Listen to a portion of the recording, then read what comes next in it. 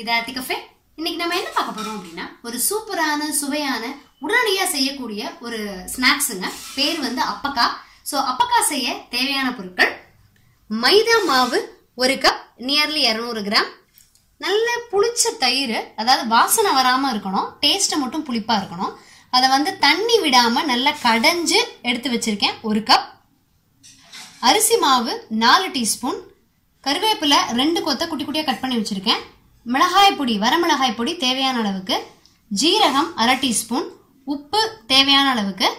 Baking soda 1 சிட்டிகை. 1/2 teaspoon பெருங்காயம்.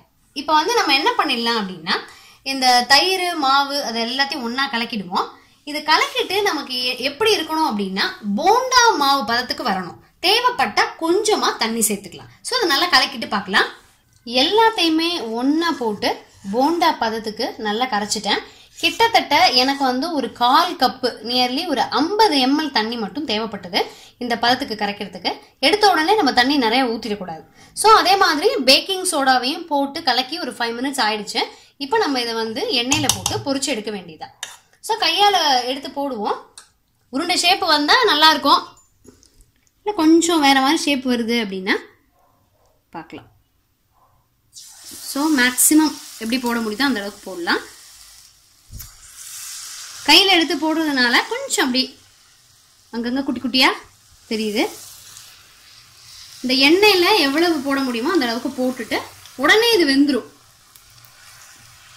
கொஞ்சம் அப்படியே கோல்டன் ஆனதுக்கப்புறம் எடுத்துடலாம். ஸோ கோல்டன் ஆயிடுச்சு. அந்த ஓசையும் அப்படியே மெதுவாக அடங்குது. நம்ம காரத்துக்கு வந்து மிளகாய் பொடி வேணாலும் சேர்த்துக்கலாம், பச்சை மிளகாய் வேணாலும் சேர்த்துக்கலாம். அது நம்மளுடைய ஆப்ஷனல். ஸோ இது வந்து நல்ல அந்த தயிரினுடைய புளிப்பு இருக்கும். அதே மாதிரி நம்ம கொஞ்சம் கிறிஸ்பியாக இருக்கும், வெளியில் சூப்பர் டேஸ்டாக இருக்கும். நம்ம வந்து உடனடியாக தயாரிச்சிடலாம் அந்த ஸ்நாக்ஸை. எடுத்து பக்கத்தில் நான் வந்து டிஷ்யூ போட்டு வச்சுருக்கேன், அதில் போட்டுடலாம். அருமையான ஃபென்டாஸ்டிக்கான அப்பக்கா ரெடி ஆயிடுச்சு. இப்போ அதே மாதிரியே எல்லா மாவையும் போட்டு எடுத்துட்டு பார்ப்போம். நான் 2 ஈடாக அதை பொரிச்சு எடுத்திருக்கேன். இன்னும் ஒரு 4 அப்பக்கா வந்து எண்ணெயில் வெந்துட்டு இருக்கு. அந்த தயிருடைய புளிப்பும் அந்த காரமும் பெருங்காய வாசனையும் சேர்ந்து ரொம்ப ரொம்ப அருமையான ஃபென்டாஸ்டிக்கா இருக்கும் இந்த டிஷ்ஷு. கிராமத்துல செய்வாங்க ஆக்சுவலா. அதை இது வந்து அப்பக்கா அப்படின்னு பேர் வந்து ரொம்ப சிரிப்பா இருக்கும். நாங்க அதனால செய்யும் பொழுது அப்பக்கா அப்பக்கா அப்படின்னு சொல்லி சிரிச்சுட்டே இருப்போம். அப்புறம் இன்னொரு முக்கியமான விஷயம், நீங்க மைதா யூஸ் பண்றீங்களே, இது வந்து இது ஹெல்த்தியா இருக்காதே அப்படின்னு நீங்க சொல்லலாம். என்னைக்காவது ஒரு நாள், அது ஒரு ஆசைக்கு நம்ம வந்து செய்யறோம். ஸோ அடிக்கடி நான் மைதா யூஸ் பண்ண மாட்டேன்.